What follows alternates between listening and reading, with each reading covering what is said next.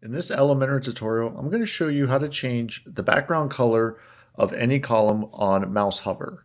Now let me show you an example of what we're going to cover.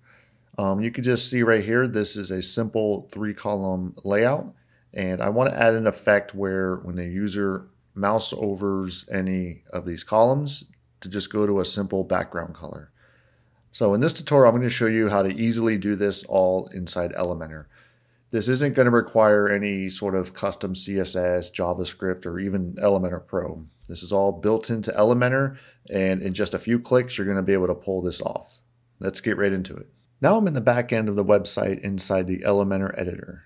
To pull this effect off, all you need to do is go to each column that you would like the hover effect and change the background hover background color. And to do that, you just select the column, go under Style, and under Background, click the hover button. Under here, you would click this button right here where it says Classic. This will allow you to have just a simple background color. Now I just want to choose this tan color that I have down here, so I already have this pre-selected.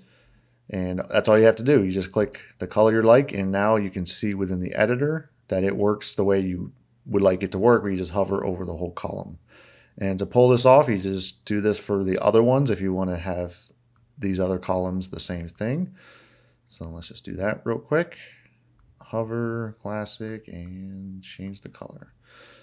Okay, so now you can see within the editor it works. And what I recommend is going into test mode, preview mode, just make sure it works in the front end of the website.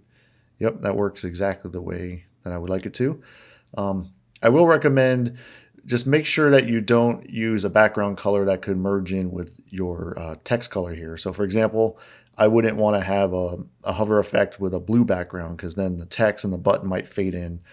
If you like this video, make sure you give it a thumbs up, subscribe to this YouTube channel, and hit the bell to receive notifications when I release new videos.